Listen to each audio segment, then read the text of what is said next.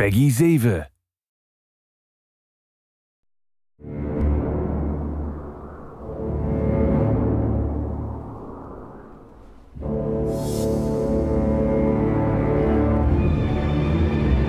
The story of Lord of the Rings is really one of a journey. The physical journey starts off with Frodo, who's given this immensely powerful and evil magical ring and told to take it to the only place it can be destroyed, to Mount Doom. And he and his friends have to seek guidance from wise characters and overcome massive hurdles and adversities in order to eventually try and destroy the ring.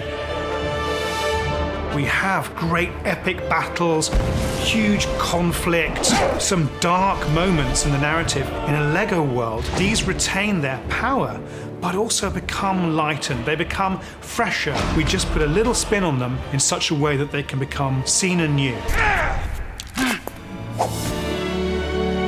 There are 84 playable characters, and they range from the dwarves and the hobbits down to stuff like the orcs.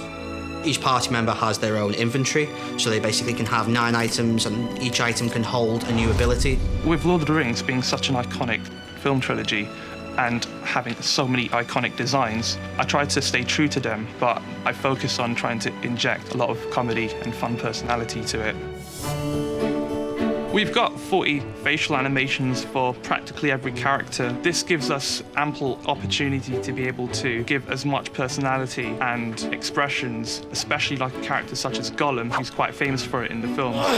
One of our favourite moments from the films was when Gimli has to kind of confront the fact that he can't leap as far as Aragorn, and so he has to be thrown. Don't tell the elf. You'll be able to pick up Gimli and hurl him across gaps. And there's a variety of different abilities which throwing Gimli gives him the power to do.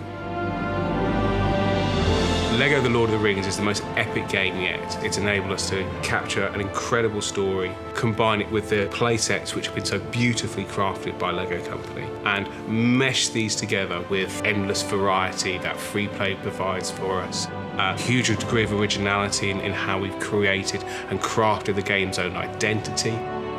It's been a real challenge and a privilege to combine all these elements together, but I think it's one that we've risen to successfully.